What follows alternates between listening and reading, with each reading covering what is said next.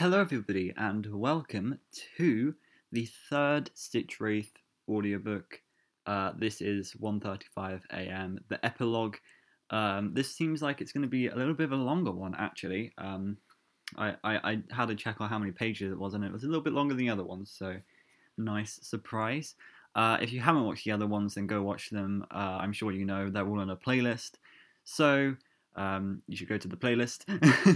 And yeah, I'm just gonna get straight. I'm gonna start now. That's what am I trying to say? Let's begin. Let's begin. Larson sat at the elegant oak roll-top desk that dominated one end of his otherwise ending but elegant living room. If he sat at the desk, the top of which held an antique green banker's lamp, and above which hung a print of an eagle flying over a meadow, his back was to the rest of the room. From here, he could pretend the other part of his living room didn't exist. Everything else in the room, the stained card table, two folding chairs, a ratty easy chair, and a blue vinyl beanbag chair, only made the place seem more empty and sad. Taking a sip from the glass he held balanced against his chest, he looked at the framed picture of Ryan that the banker's lamp illuminated. Ryan had been 6 when the picture was taken. He'd just lost his front 2 baby teeth. The resulting gap gave his freckled, blue-eyed face an impish look Larson loved. People said Ryan was the spitting image of his dad. Larson guessed he saw it. For sure, he and his son shared dirty blonde hair, freckles, blue eyes, and a wide mouth. Ryan had gotten his mum's nose, which was good for Ryan, but sometimes all Larson saw when he looked at his son were the differences between them. To Larson, his own face looked hard and closed, while Ryan's was still eager and open. How long would it stay that way? A few days before, Larson had gotten a glimpse of what Ryan would look like when the possibilities of childhood collapsed into the obligations of adulthood. Larson had promised, swearing on a stack of comic books or no less, that he'd take Ryan to see a movie premiere. Work had gotten in the way, and Larson had cancelled. Ryan hadn't taken that well.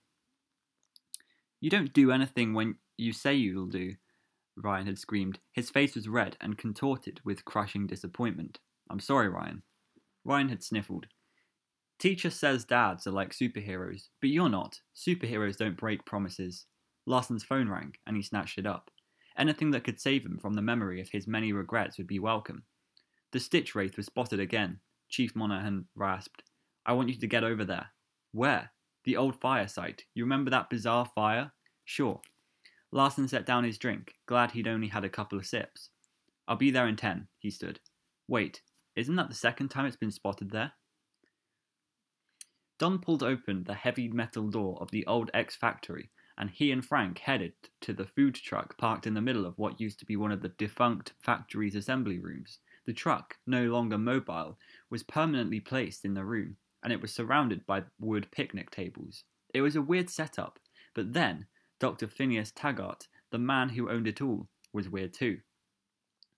I believe Dr. Phineas, by the way, was in Fetch. I think I read it so long ago, I don't remember. But I think Phineas is from Fetch. Don spotted Phineas sitting on one of the picnic table benches, and he nudged Frank. They watched Phineas carefully pull the tail of his pristine white lab coat from underneath him and smooth it, then just as carefully spread a white linen napkin on the rough table in front of him.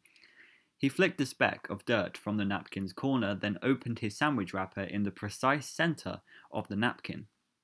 "Thank you," Phineas said to the sandwich. "Cells, please process this food with love." "Still talking to your food, Phineas?" Don called. He rolled his eyes and winked at Frank. Frank just shook his head. They watched Phineas close his eyes. It looked like he was praying, but they once told him he was creating a mental shield out of light when he did that, whatever it meant. "Hello, Don," Phineas said. "As I have previously explained, I am not talking to my food per se. I am talking to cells, both the cells in the food and those of my body." Right. Don nudged Frank again. "Can you say one sandwich short of a picnic?" he muttered to Frank. Frank, who had the same darkly tanned face and forearms and broad, thick shoulders that Don had, set his hard hat on the picnic table next to the one Phineas sat at, and he stepped over to the food truck to order his food. "How's that shield coming?" Don asked. dumping his hard hat next to Frank's. Phineas watched Reuben scribble down Frank's order. Then he looked at Don.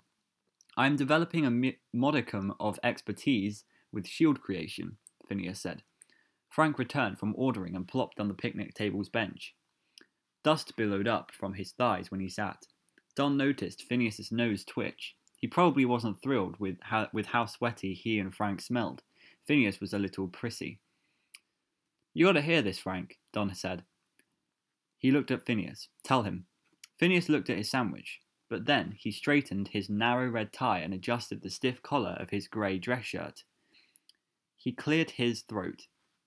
The creation of a personal field has its origin in the work of a psychologist who did a series of experiments on the effect of being stared at. "Why would anyone study that?" Frank asked. Don, who stood at Reuben's counter ordering his food, said, "I hate being stared at. Makes my skin crawl."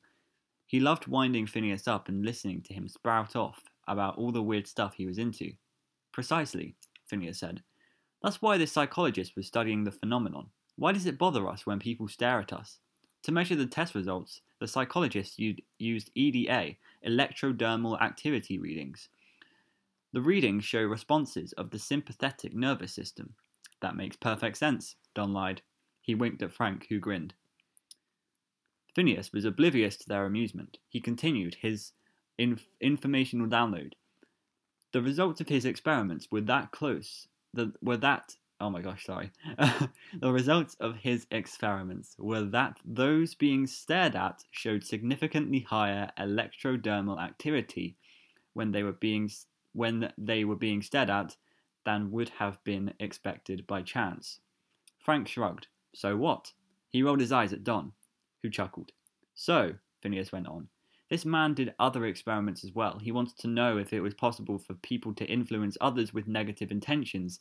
If it was, could one protect oneself from these negative intentions? He conducted more experiments, in which one group of subjects was given no instructions, and another group was instructed to visualize a protective shield or barrier that would protect against inference or another person's mind. The experimenters then attempted to raise all of the subjects' EDA levels by staring at them and willing the levels to rise. The result was that the group that had shielded themselves showed far fewer physical effects than the other unshielded subjects. "So will your shield stop speeding bullets?" Don laughed as he took his grinned ham and cheese from Reuben. Phineas smiled. "Speeding bullets aren't nearly as dangerous as human emotion." He picked up his sandwich and took a bite. Frank snorted. With his mouth full, he said, "That's just stupid. My neighbour's anger can't leave me gunshot, but the old lady's shotgun can." "You're looking only at the short-term timeline," Phineas said. "You see the result of the shotgun's energy, so it seems greater to you. Human emotion is slower to impact, more insidious. It emanates from us or is excreted from us, if you will, like sweat or tears, and it wafts outward like a noxious cloud, soaking into the surroundings. For some time, I have been studying the effect of these emotions. I am getting close to a breakthrough. I'm assuming this is talking about agony." Phineas left his ersatz, I don't know what that means, sorry. Phineas left his friends by the food truck and returned to the main part of the X factory, his private area.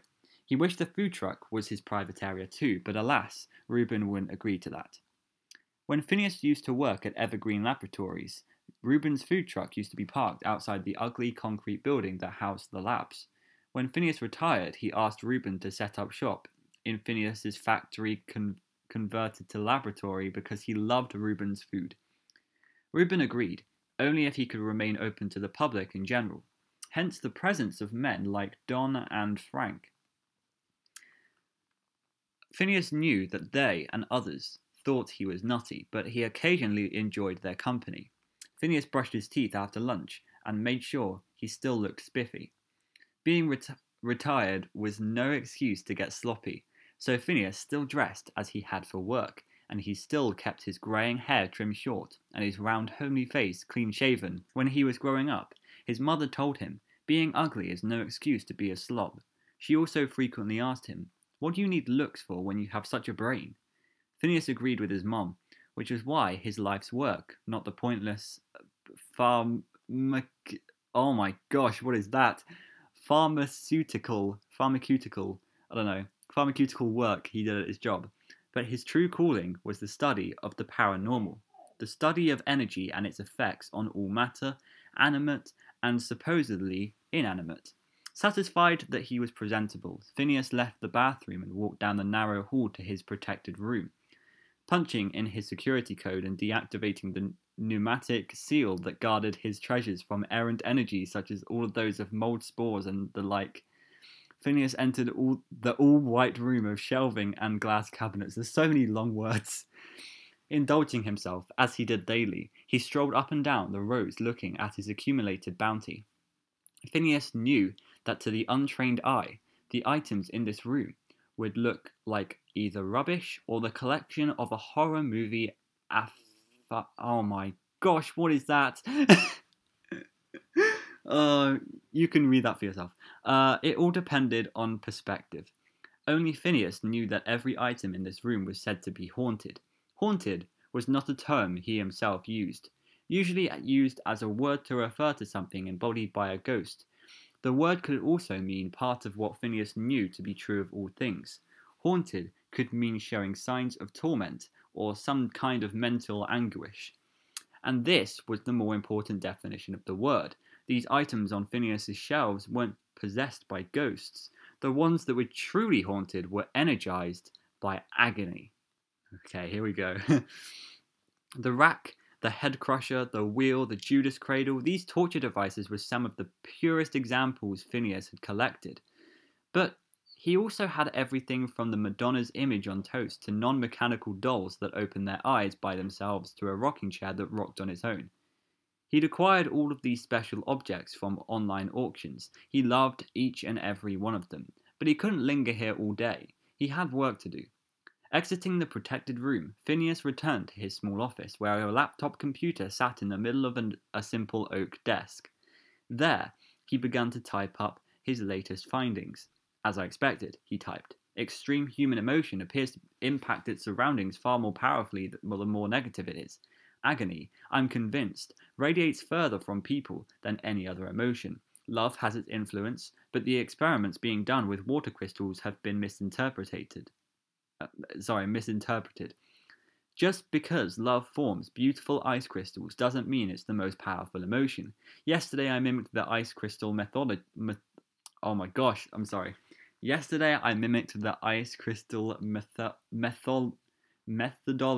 There we go. Methodology. And by allowing all the hurt and anger I usually keep well in check to burst forth, I watched water manifest a hideous crystal in the matter of seconds. Phineas stood and crossed the grow light over his collection of exotic flowers. He ran his fingertips over the lobster claw-shaped yellow and orange heliconia, the satisfyingly symmetrical lavender lotus flower, the red clusters of flowering ginger, and the brighter red perfumed passion flowers that reminded him of blood-soaked starfish. Other researchers had their water. Phineas had his flowers. He believed flowers, not water, were nature's purest vessels for emotion. He was drawn particularly to the passion flower because the passion flower was known to hold a vibration so pure and innocent that its energy could repattern consciousness. Phineas leaned over and inhaled the flower's pungently sweet scent. This flower, he'd learned from an expert in flower energy essences, was known to repair the ego. It could literally mend the super-ego and facilitate enlightenment. He believed that he was approaching the day when he was so attuned to the flow of his own energy that he could get in resonance with his extraordinary blossom. But not now. Phineas checked his watch. It was time. Every week, Phineas received a new shipment of emotionally charged items. This week, he had some very special objects coming. Hurrying down the hall to the loading dock at the back of his old brick factory, Phineas practically skipped over the stone floor. He couldn't wait to see his new purchases. "Yo, Finn," a burly bald man called when Phineas stepped onto the concrete platform. "Hello, Flynn." Phineas bounced on the walls of his feet and rubbed his hands together. He leaned forward to peer into Flynn's truck. "What have you?" Flynn leaned over and picked up a box. He grinned. "You're putting me on. You know what you've ordered. Today's the special day, right?" Phineas laughed. Flynn leaned back and widened his warm brown eyes. Well, Doc, that's some mad scientist evil laugh you got there. Do you like it? I've been practicing. Nailed it. Flynn, his pink head glistening in the sun and his back muscles rippling under his black t-shirt, began unloading boxes onto the dock. Phineas didn't bother explaining to Flynn that Phineas didn't even have a natural laugh. One of the reasons he was so fascinated by the bandwidth of human emotion was because he could never seem to access the whole range of emotions himself. He didn't have a natural laugh because he'd never felt real joy. What he felt now, though, had to be close. Flynn unloaded the fourth box from Phineas's shipment, checked his manifest, and said, "That's it, Doc. Let me just get the handcart, and I'll take this stuff back to your lab." "Thank you, Flynn." Phineas was careful not to add a "hurry up," even though he wanted to. Flynn wasn't dawdling. Phineas was just impatient. Flynn tossed the handcart onto the dock, then jumped up and stacked the boxes. The tower was over his head, but he said, "Got it," and went off down the hall, holding the top two boxes on the cart with his left hand as he pushed the cart with his right. Phineas scurried after him. It only took a few seconds to reach the main lab, which was the vaulted core of the factory, which had once been the factory floor. Previously full of automated assembly equipment, the space was now home to Phineas's various methods of measuring energy. Like Broad, he had his EDA, he also had his EEG, his REG, his MRI, and his X-ray machines. He'd used all of them at one time or another in experiments designed to measure the emotional energy left behind in objects that had been near the site of a tragedy. "Right here, Flynn." Phineas pointed at two large bare tables, and Flynn shifted his stack of boxes to the floor between them. He gave Phineas a salute. "Have a good one." "I will." Before Flynn had taken a step, Phineas was tearing into the first box. Peering into it, he saw a stack of party plates. "Wonderful," he said. He opened the second box, which was flat and oblong. When the box was open, Phineas found himself staring at his own reflection. This was the decorative wall mirror that had watched. This was the decorative wall mirror that had watched a man murder his entire family. Oh my god. Oh, what agony might this contain? Oh, interesting. Okay. Phineas ran his hands over the shiny surface. Then he took a deep breath and opened the large square box. As he suspected, this box contained yet another box. An empty Jack-in-the-Box box. Wonderful. This was going to have a lot of juicy agony in it. And last but not least, yes, there it was, lying in a puffery of styrofoam peanuts. A man-sized endoskeleton lay, just waiting to be activated and given a purpose. Phineas lifted the endoskeleton from the box, and he frowned when it hung limply in his arms. He hadn't expected it to be this broken. Well, no matter. At the moment, it looked like nothing. Just a ruptured metal network made to stand in for human bones. But it wouldn't be nothing for much longer. "Don't worry," Phineas said. "I'll provide." Phineas got right to work. Hooking together the lines and electrodes of his various energy measuring devices, he set up what he thought of an energy cascade. The machine would pour energy already captured from previous items into the first new item, in this case the plates, and then usher that energy through all the additional new items until they culminated in the endoskeleton. Phineas stepped back to watch the process. Not that there was anything to see. Unfortunately, the transfer of emotional energy occurred at a frequency the human eye couldn't discern.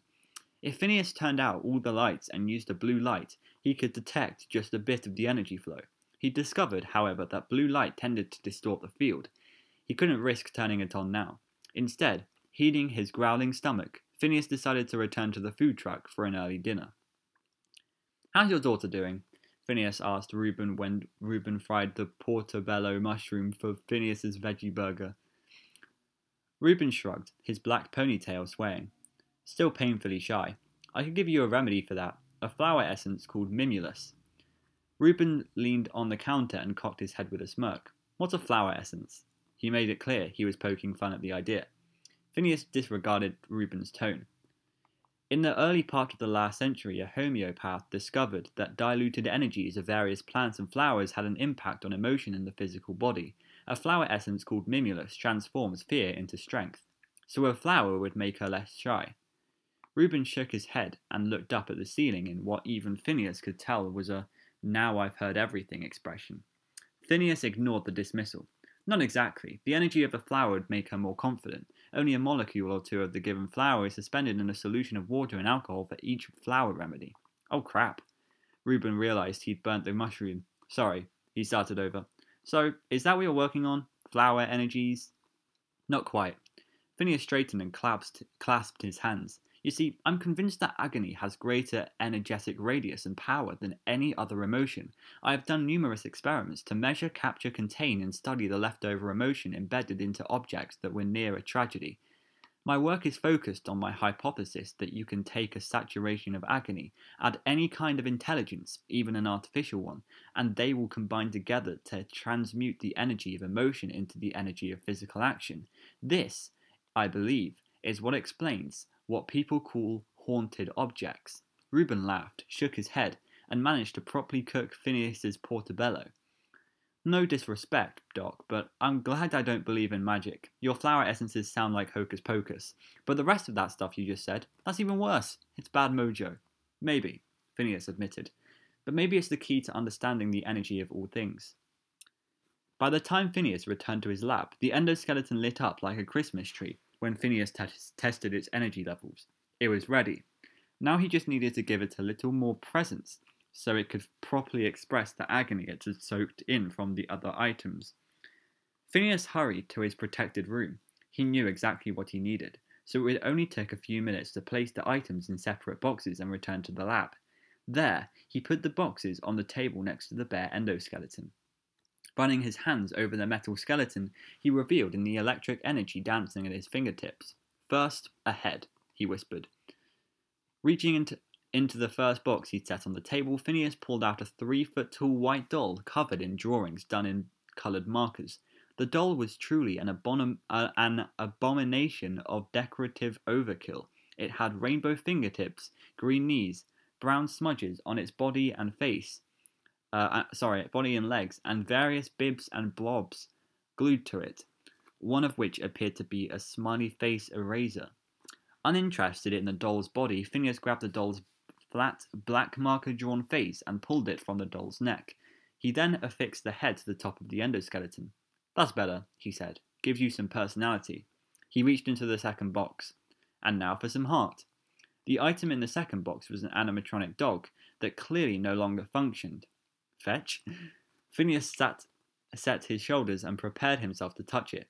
The dog was an ugly dog, as ugly as Phineas himself. What with its matted greyish-brown fur, triangle-shaped head, and wide mouth full of sharp teeth. Yeah, it's definitely Fetch. But it wasn't just ugly. It was wrong somehow. Of all the items in Phineas's collection, he found this dog to be the most menacing. He sensed the dog had been responsible for some powerful agony. He'd never been entirely comfortable having it around. But now he was going to take it apart, so it wouldn't be a threat. Using sharp shears, Phineas tore into the dog's fur. Then he used pliers to pull out wires and circuitry. In minutes, he'd revealed the dog's battery pack, located in the dog's chest, where its heart would have been, had it being a living dog. Lifting the large plastic-encased unit, trailing a tangle of entwined wires, Phineas studied the endoskeleton. Where to install it?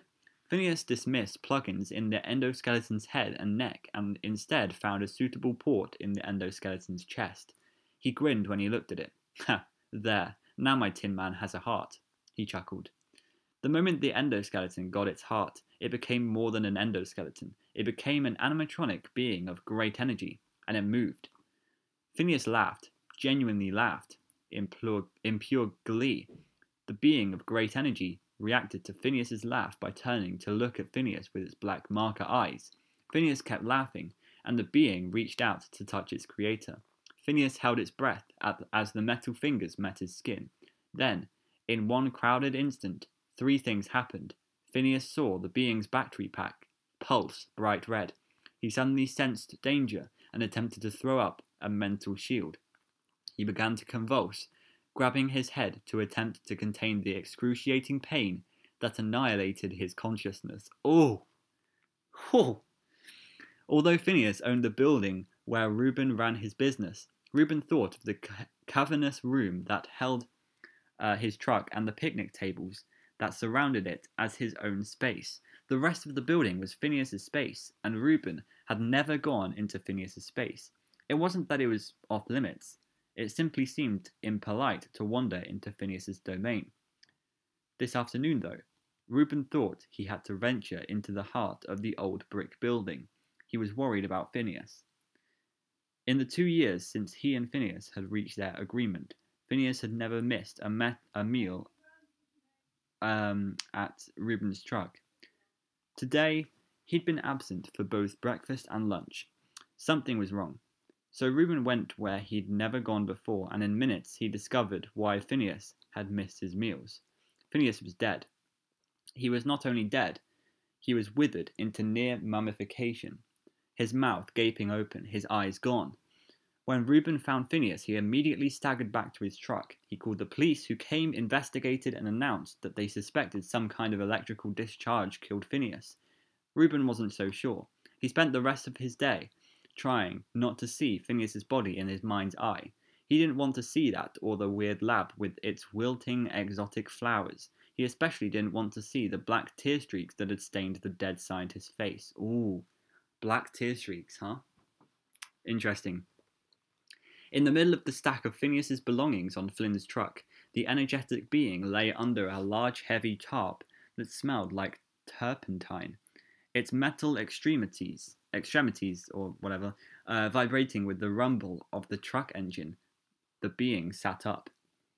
Turning, it surveyed its surroundings until its gaze landed on a pile of clothing. The being grabbed a cloak from the pile and slipped it on. Ah, okay. So Phineas was responsible for, I guess, gathering lots of objects with high agony, and he put them together with an endoskeleton, and it created the Stitchwraith that killed him. I see. So that was essentially the origin story of the Stitchwraith, and we know who Phineas is because of Fetch, and we know that he took the battery pack from Fetch, and I think possibly the face that he was talking about, the doll, was probably from the real Jake. But again, I won't spoil that. So anyway, this is getting really interesting now. This is really getting interesting. I'm really invested into this story. So if you want to see part 4, make sure you like and subscribe. That will be out very, very, very soon. Yeah, that's all I've got to say, really. That was a very long one. That was very long. So thank you so much for watching, and I will see you for the next Stitchwraith story. Goodbye.